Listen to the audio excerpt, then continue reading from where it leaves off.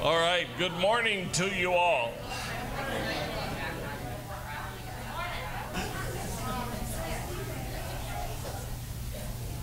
All right, it's good to have you here. Thank you for coming. Our church supports missionaries throughout the world.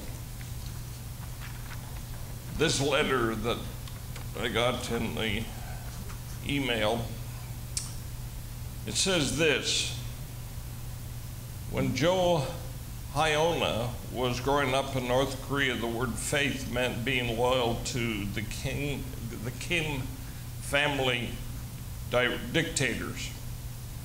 Religious freedom doesn't exist in North Korea, and adhering to any religion is extremely dangerous, as Joe found out for herself.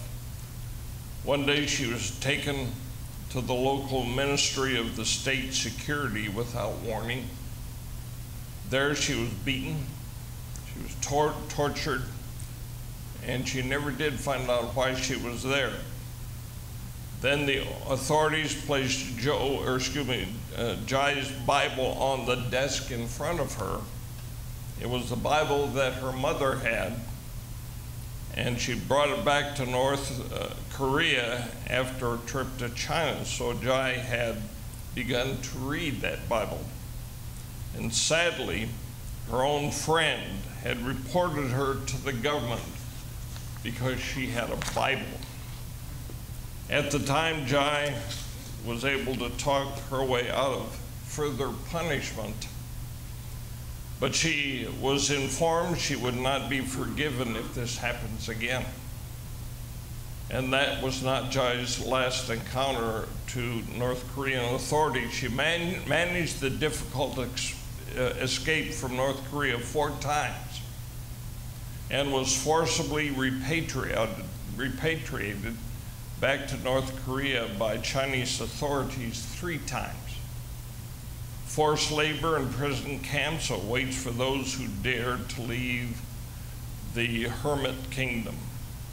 Twice in China, she was forced into prostitution. And during one repatriation to North Korea, she returned there pregnant, because so-called mixed races, babies are not recognized in North Korea. Repatriated deflectors who return pregnant endure brutal and heartbreaking forced abortions, and Joe was no exception. She continues to tell the story of how painful all this was. And she said, while people are dying and the rest of the world watches, if they maintain silence despite knowing what is going on, I don't think that that's right. We support missionaries that also are finding it very difficult to be a Christian. So we have much to be thankful for here. However, the same thing is happening in small groups, especially the Northeast of our country, and we need to be in prayer for these people. And there's going to be a day where we're going to have to stand up and say something, or we're going to lose the opportunity to be here. It'll all be closed down, folks. So remember those things if you would. James and the rest of you. Boy, that was pretty depressing. Would you stand as we sing praises to the Lord Jesus this morning?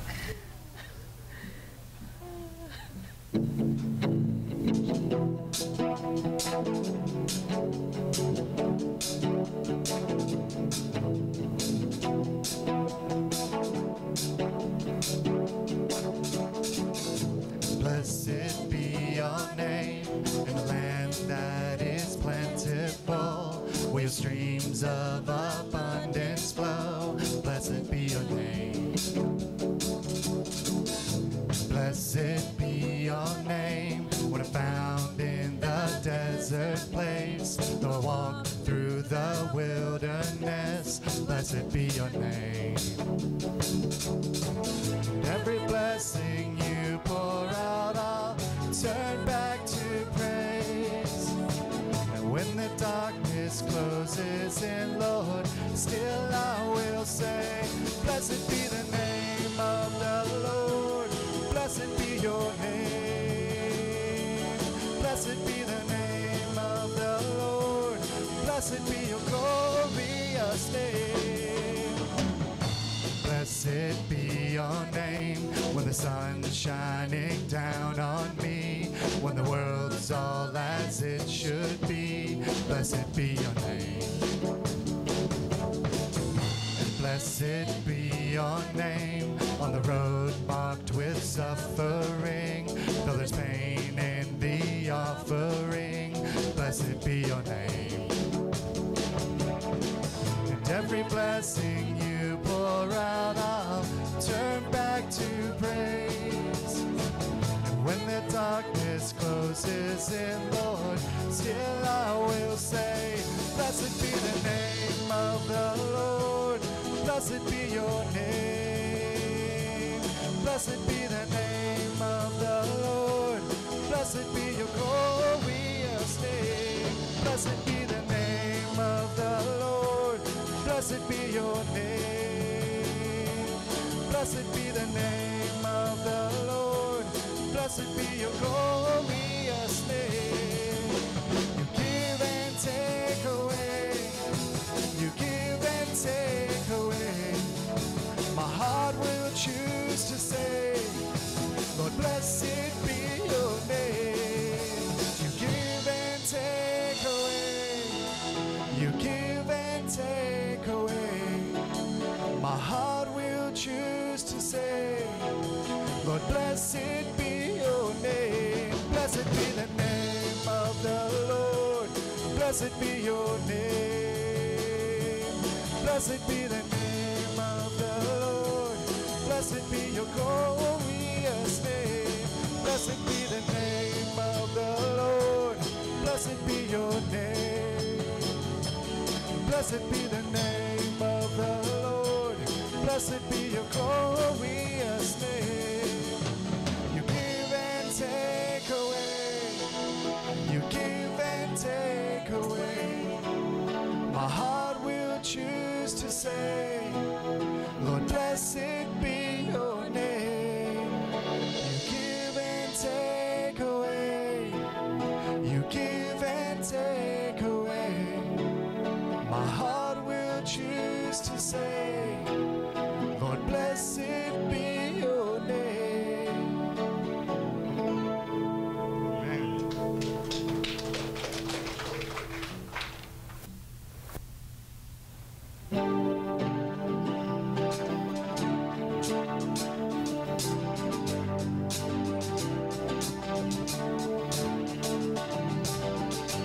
Lord, I lift your name on high. Lord, I love to sing your praises. I'm so glad you're in my life. I'm so glad you came to save us. You came from heaven to earth to show the way, from the earth to the cross, my debt to pay. From the cross to the grave, and from the grave to the sky, Lord, I lift your name on high. Lord, I lift your name on high. Lord, I love to sing your praises. I'm so glad you're in my life. I'm so glad you came to save us. You came from heaven to earth to show the way, from the earth to the cross, my debt to pay. From the cross to the grave, and from the grave to the sky, Lord, I lift your name on high. You came from heaven to earth to show the way, from the earth to the cross, my debt to pay. From the cross to the grave, and from the grave to the sky, Lord, I lift your name on high.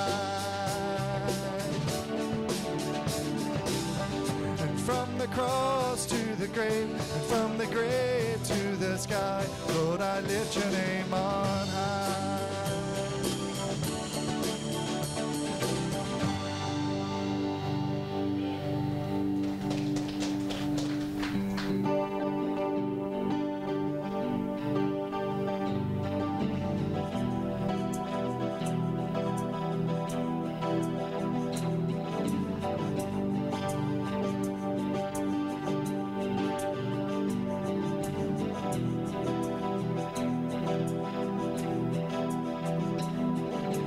Pierced for our transgressions, he was crushed for our sins. The punishment that brought us peace was upon him. And by his wounds we are healed. He was pierced for our transgressions, he was crushed for our sins. The punishment that brought us peace was upon him, and by his wounds we are healed. We are healed by your sacrifice and the life that you gave. We are healed for you paid the price, and by your grace we are saved. We are saved. He was pierced for our transgressions, he was crushed for our sins. The punishment that brought us peace was upon him, and by his wounds we are healed. We are healed by your sacrifice and the life that you gave. We are healed for you paid the price, and by your grace we are saved. We are saved. He was pierced for our transgressions, he was crushed for our sins. The punishment that brought us peace was upon him, and by his wounds we are healed. By his wounds.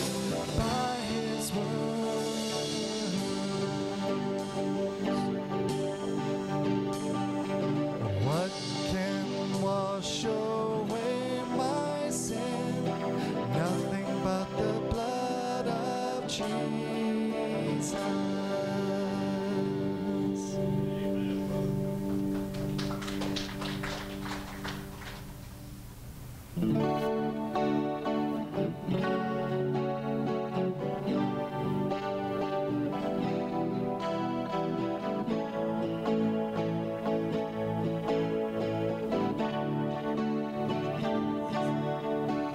You are awesome in this place, mighty God. You are awesome in this place, Abba Father. You are worthy of all praise. To you our lives we raise. You are awesome in this place, mighty God. As I come into your presence, past the gates of praise, into your sanctuary, till we're standing face to face. Well, I look upon your countenance, I see the fullness of your grace, and I can only bow down and say, you are awesome in this place, mighty God. You are awesome in this place, Abba Father. You are worthy of all praise. To you our are awesome in this place, mighty God. You are awesome in this place, mighty God.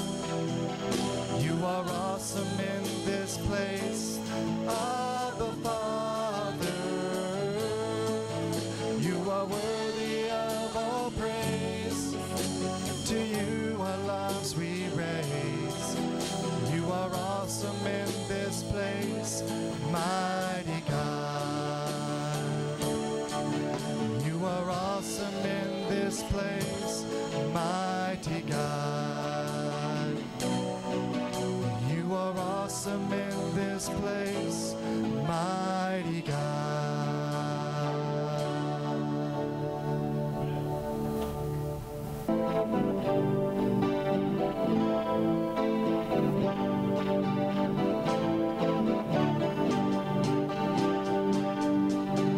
Oh, how he loves you and me. Oh, how he loves you and me. He gave his life, what more could he give? Oh, how he loves you. Oh, how he loves me. Oh, how he loves you and me. Oh, how he loves you and me. Oh, how he loves you and me. He gave his life, what more could he give? Oh, how he loves you. Oh, how he loves me. Oh, how he loves you and me. Oh, how he loves you and me. And dear Heavenly Father, Lord, we thank you so much for today. We thank you for everything that you've given us, for the opportunity, Lord, to be able to gather here and worship and in praise this morning. Be with us now as we open your word, Lord. Help our minds and hearts to be fixed on you in thanksgiving and praise this morning. In Jesus' holy name, amen. Amen. Be seated if you would, please. Thank you, praise band. Well, we're in a series of messages titled The Names of God. And I pray that as we hear a new name and we still remember the old names, that we can grow closer to God than we were when we walked through those doors this morning. That's my prayer for you. We have all kinds of relationships in our lives. We have relationships with our friends. We talk about dad. We talk about mom. We talk about papa. Talk about pastor. Some of you express to your wife by saying, "Hi, babe." Nothing wrong with that. That's great. Some of us call our spouse or our kid sweetheart.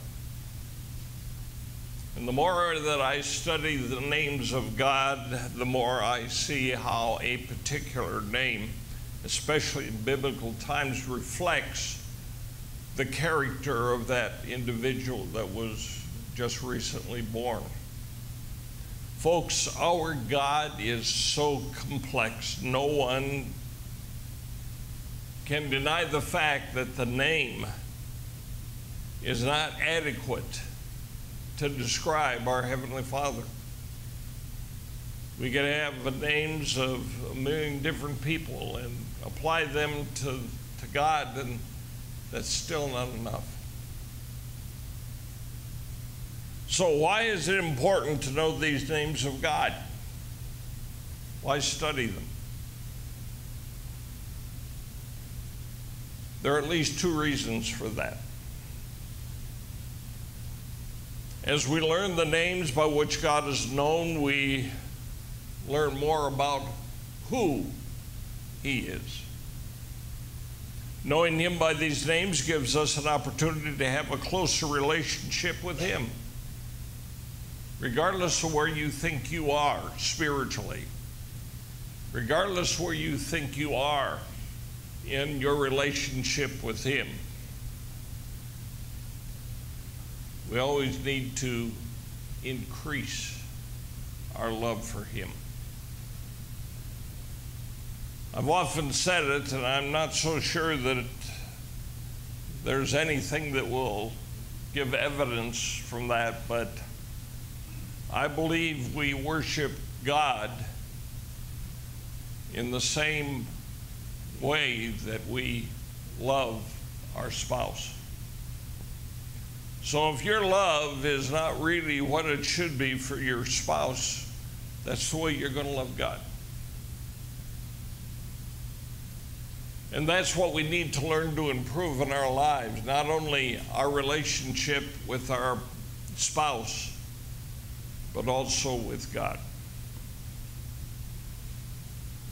Every name of God that is new was a game changer for the Israelites. God would reveal a name which caused his people to react in an unusual way.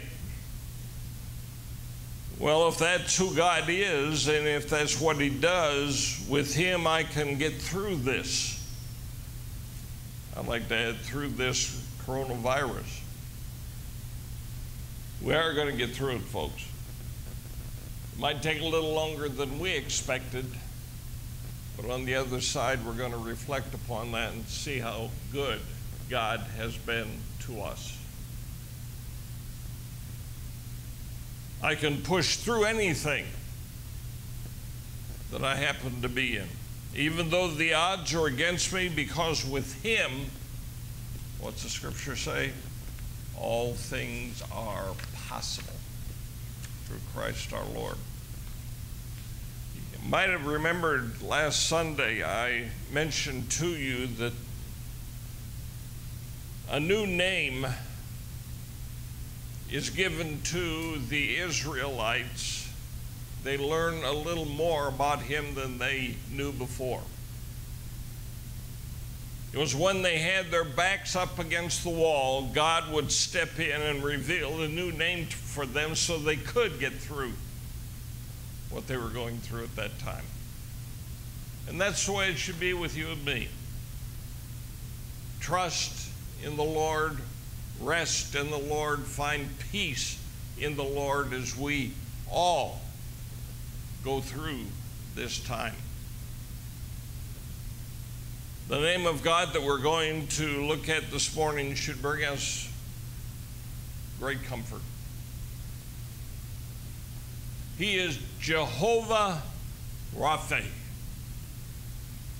the Lord who heals you and me.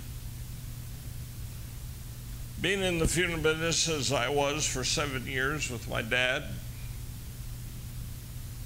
and being a part of churches over the last years, there are people who wonder, well, why hasn't God healed me? Why hasn't God healed my loved one, my spouse, my kids? What's the difference? Some are brought through it without much problems. Others who have the coronavirus have had it for months and they still have side effects. Why? Why is it, God, you don't heal us as Christians? Well, here's the answer. God has a reason for it. It's not a cop-out. Unfortunately, we cannot see much of the picture that God sees. I mentioned last week, we only know a little bit. Why am I sick? Why am I the receiver of coronavirus? And God is the one who knows why. Some people die from it. And when they die, it kind of brings questions to our mind. God, where were you? Why did you let so-and-so die?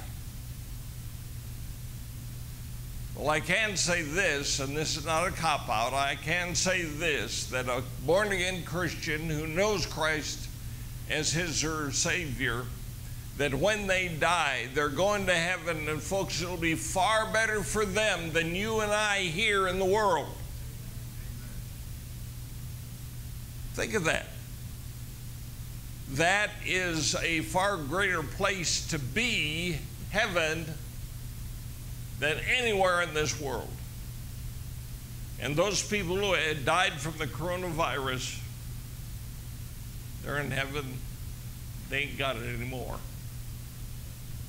They are perfect. Think of that. They are perfect. This coronavirus has caused many of us to have a one-track mind. And that isn't all your fault. Everything on TV, everything in the radio, everything in the newspaper and the magazines is what subject? Coronavirus. And if we don't watch ourselves, we'll get caught up in that as well. We can't think of anything else but the coronavirus. The question I have for you this morning is this: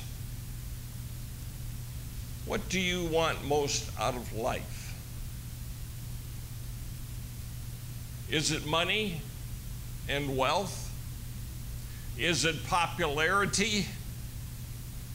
Is it being influential with other people? Is it power? Is it health? Is it having a whole bunch of stuff in our lives? Which would you rather have? Which one would you want? Raise your hand and tell me. Health. How many would say health is the number one? Okay. James, I'm going to have you preach in 3 Sundays or so. You need to raise your hand. I don't want you getting sick, okay? Health, folks, is the primary thing we should be considering in our lives. The Lord who heals you is the subject of this morning. Do you realize that you are terminally ill? Me too. Every one of us is going to die. That's the truth. Wednesday night we got into a little discussion with the folks that were here for Wednesday night Bible study at 6:30. And I didn't say anything at the time, but come Wednesday night I'm going to deal with that. And I wanted to be sure of my claims. So come and be with us Wednesday night as we talk about what we talked about as a group. It's kind of like the world turns, isn't it? You know, you get all these places. We usually think that death will happen in the hospital or that somebody has been killed in a car accident.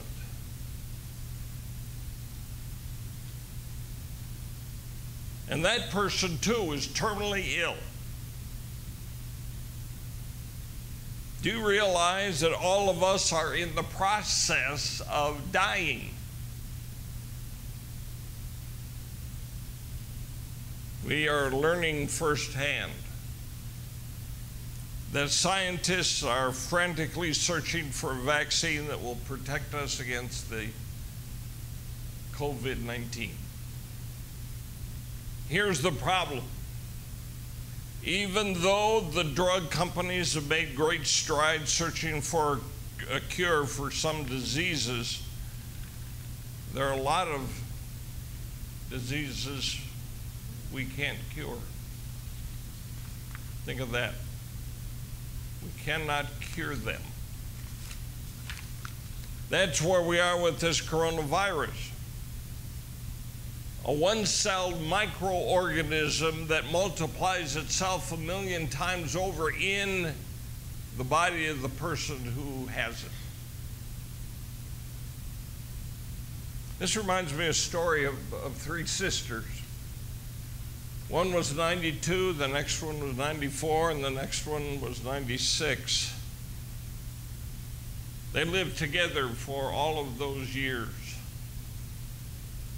One night, the 96-year-old woman was going to take a bath. She put her foot in the warm water of the bathtub and she stopped.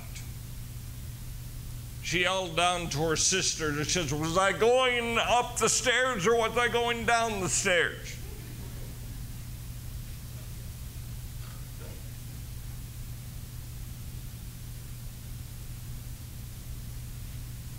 The 92-year-old knew exactly what was going on. She was sitting in the kitchen and the 92-year-old was having tea. And she was listening to her 2 sisters go back and forth, and she had a smirk on her face. She shook her head and said, "I sure hope I never get that forgetful." And she knocked on wood just to be sure of it. Then she yelled, "I come up and help both of you as soon as I find out who's at the door knocking." Boy, those are tough times, aren't they? The reality is that Claudia and I are there. Oh, just me. Thanks, dear.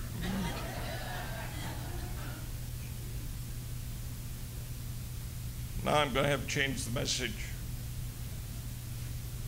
We're going to talk about spouses who give you a hard time. But this is where we are with this coronavirus, this one-celled microorganism. Do you realize that there are 37 miracles recorded in the New Testament that Jesus performed? 31 of them dealt with healing. From the blind to the sick, to the lame, the deaf, and the dying. The touch of Jesus changed their lives. And God is still, listen, God is still in the business of healing today. You say, "Well, I've been wanting God to change my problem for years." And again, I don't have the answer to that. But God does. I used to say, well, when you get to heaven, you can ask and find out. But guess what? When you get to heaven, folks, you don't care about anything that happened to you or your family that are still on the earth. God combined his name, Jehovah, with Rophe to reveal himself to us as our source of wholeness and our source for healing. Let me ask you a couple of questions. Any of you had one broken bone? Raise your hand. Oh, really? Okay. Have you broken more than one bone? All right. Have you had stitches? All right. Have you had more than 10 stitches? Oh my goodness. How many of you have had major surgery? Okay, some of you are in pretty bad shape.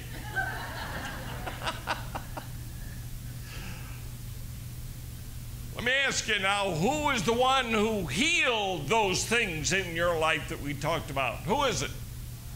God. Yeah. When you found yourself with broken bones or 10 stitches or more, how often or when did you go to God in prayer asking him, "Lord, would you heal me of this?" Now again, I have to tell you, it doesn't mean that God is going to answer that for you. We're going to talk about that. The Bible teaches us that God is still in the healing business. And He answers prayer. Now, those of you who have been involved in the Tuesday morning prayer time, you've been able to see that the people you've been praying for have been healed. Their lives have been changed. That's exciting to see God work.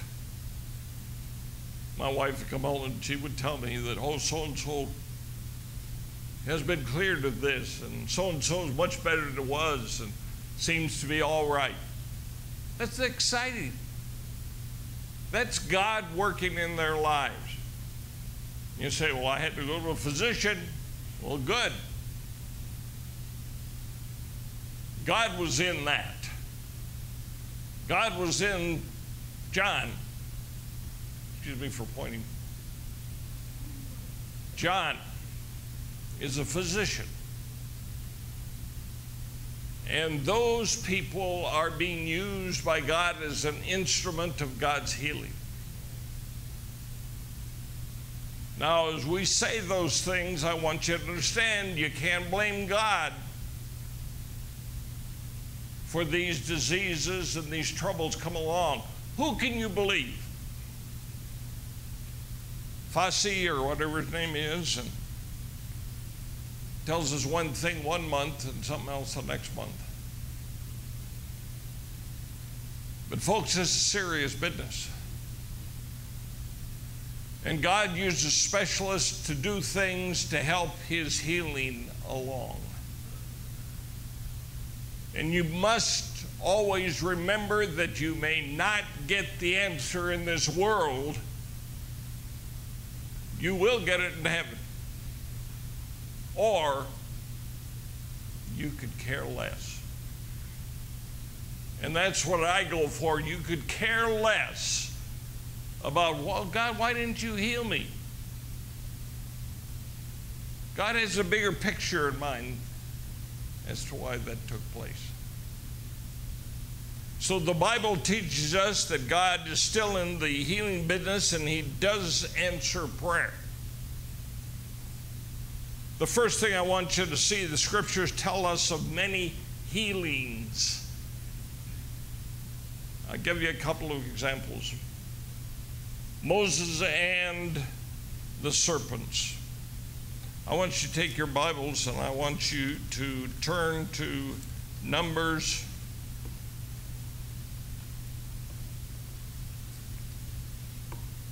and chapter 21.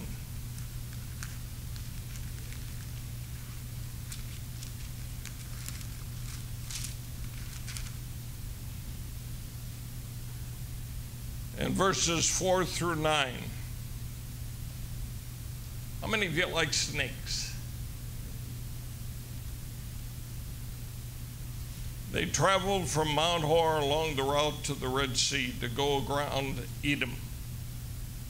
But the people grew impatient against Moses and said, why have you brought us up out of Egypt to die in the desert? There's no bread, there's no water, and we detest this miserable food. And the Lord sent venomous snakes among them, and they bit the people, and many Israelites died. The people came to Moses and said, we sinned when we spoke against the Lord and against you. Pray that the Lord will take the snakes away from us. So Moses prayed for the people. The Lord said to Moses, make a snake and put it on the top of the pole. Anyone who is bitten can look at it and live. So Moses made a bronze snake and put it up on the pole. Anyone who was bitten by the snake and looked at the bronze snake, he lived. Now you got to be kidding me. The snakes that bit them, venomous snakes that bit them, they would kill you because of that bite. But if I came up to you and I said, you see the pole here? See that snake up there made out of bronze? If you look at that, you'll be healed of the venom that's in your body. Oh, give me a break. You mean to tell me all I have to do is to look at that snake at the top of that pole and I'm going to be healed? Who said that? Moses said it, but who said it before Moses did? God. God did. Now, this illness was brought on because of disobedience, because of murmuring, and because of sin in their lives. This is not always the reason why we get sick or even die. These Jews became ill from a poisonous snake. Many did die. So God intervened and provided a way of healing. Provided a way of healing. There are three things that were required of them. Number one, it required obedience.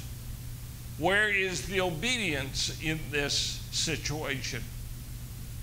Moses said, if you're bitten by a snake, all you have to do is look at that pole and the snake on top of it, and you're healed.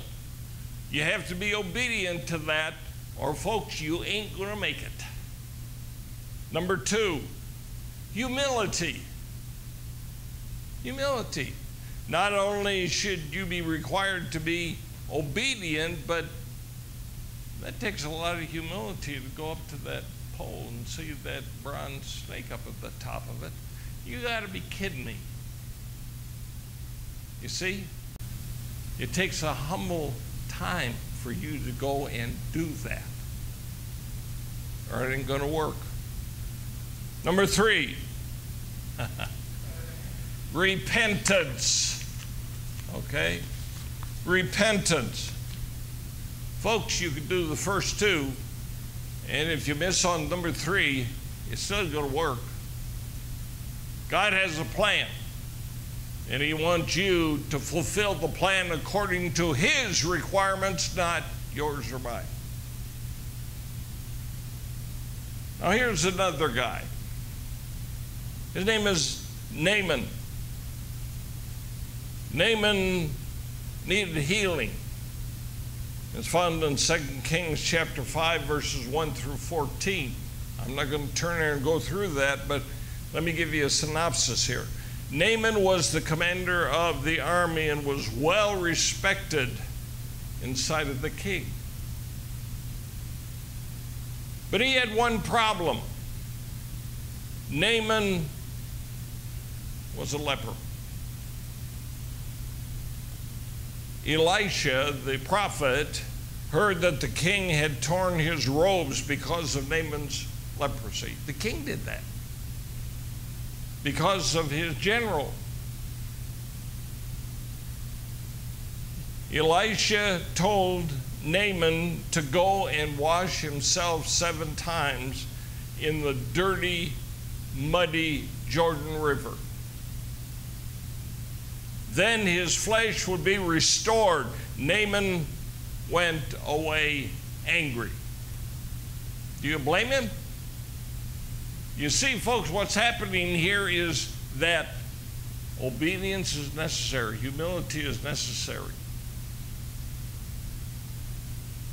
So here is Naaman, and he is a leper, and that will one day kill him. And all he had to do was go into the Jordan River. Oh, you got to be kidding me. I mean, that was the worst place to go if you ever want to be healed. But it took 7 times for him to go in, go under, 7 times. Go in, go under, go in, go under. And to look at it just in the face of what that means, he said, you got to be kidding me. I'm not going to do that. That is ridiculous. Sometimes God wants us to do some ridiculous things in our lives.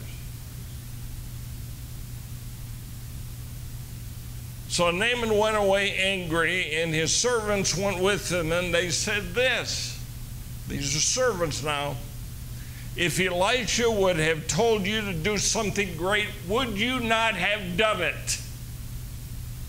And I'm sure Naaman would have said, hey, listen, I'll do that because, boy, that is really something neat. I'll do that, but forget about washing in the Jordan River 7 times. 7 times, Elisha said, and his flesh was restored. Naaman was an interesting example because guess what? He wasn't even Jewish. His sickness was not the result of sin, folks. So if you find somebody that's sick, hey, don't think in your mind, oh, that person has sin in his life. It was just a part of the general nature of being human. The Gospels, Matthew, Mark, Luke, and John, have many healings recorded for us. Lepers were healed. A useless hand was restored. A woman's issue of blood was healed. Peter's mother-in-law was healed. Jairus' daughter was raised from the dead. The blind could see, the deaf could hear, and the lame could walk again. Here's the second thing. The purpose of suffering. How many of you believe you have suffered? Just a couple of you? Okay, yeah. In 2 Corinthians, that's in the New Testament, chapter 12, it says this.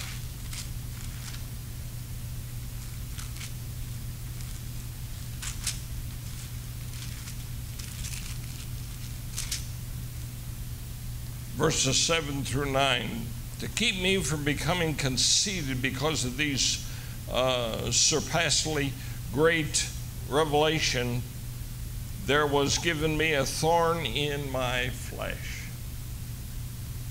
a messenger of Satan to torment me. 3 times I pleaded with the Lord to take it away, but he said, my grace is what? Sufficient for you. Ron and I said, you may never know the reason, and you may carry it for the rest of your life.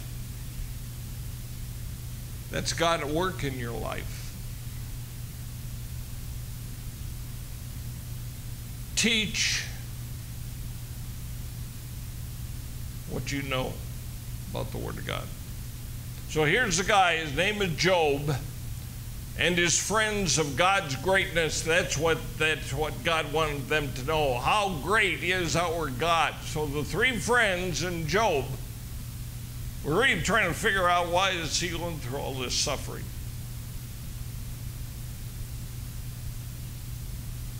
And God allowed it to happen in his life because you remember in chapter 1 about the second verse, it says that Satan was talking to God. So it reveals God's glory and power to humble man and reveal our need for trust and faith in him. The New Testament healing would confirm the gospel of salvation. In the New Testament, you would find that these men were humble because of what had happened to them. Paul's thorn was in the flesh. People suffered even back then, just like we do. And Paul is a good example. And Paul had a friend of his named Timothy. Timothy evidently had stomach problems. In 1 Timothy 5:23 it says, stop drinking only water. and use a little wine because your stomach and your frequent illnesses. Now, we have to get the whole picture here, and that is that water was kind of scarce back then in those places. And just about all Jewish homes, and probably the Gentiles as well, those homes had wine in it, but it was to be used for medical purposes. So Paul was used of God to heal many in a supernatural way. Yet he told Timothy, now get this, he told Timothy to use wine to correct his problem. That's one of these mysteries of the Word of God. Why some are healed and others are not. But prayer, listen, but prayer in any case is beneficial to the healing of the sick. Now, I'm a big believer in doctors. I'm a big believer in specialists and surgeons. However, I don't see them as the source of my healing, but as instrument of Jehovah, Rophe, used to bring healing.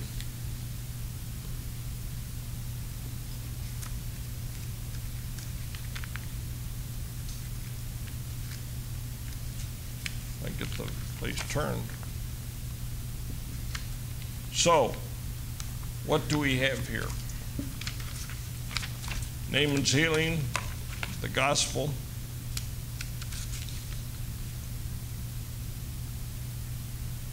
Lepers were healed. There was healing all over, folks.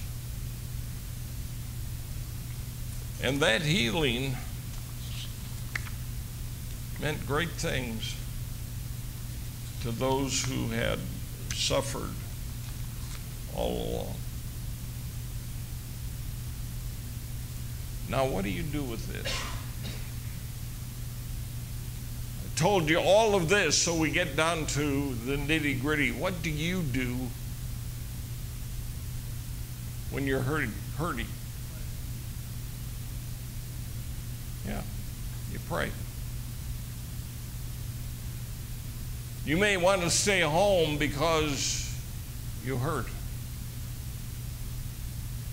The funny thing is, it's not funny, but the thing is, whether you're at home hurting, you could be at church and hurt just the same. But the hurting too often keeps you out of church. I had a fellow that was a motorcycle enthusiast. He was part of the Christian Motorcycle Association when I was the chaplain. And he came up to me and he said one day, he said, all you're interested in is numbers.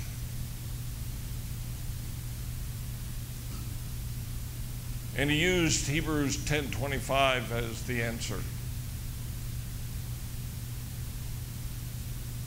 And let me tell you, that boy was put in his place. Because I said Hebrews 10:25 is part of what? Paul's leadership as the Holy Spirit laid it on his hand to write that book.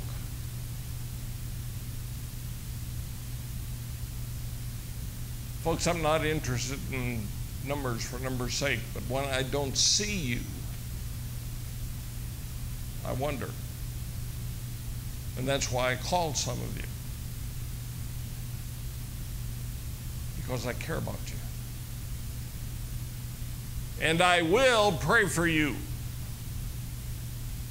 And many of you, you and I have prayed on the telephone. I had a guy call me once, talk to him, and I say, here, let me pray with you. What? Let me pray with you. You're going to do that on the telephone? Yes. So what I'm telling you, folks, is trust in the Lord. Be faithful to your Christian life and to the Holy Spirit, to Christ the Son, and God the Heavenly Father. Let's close in prayer, shall we?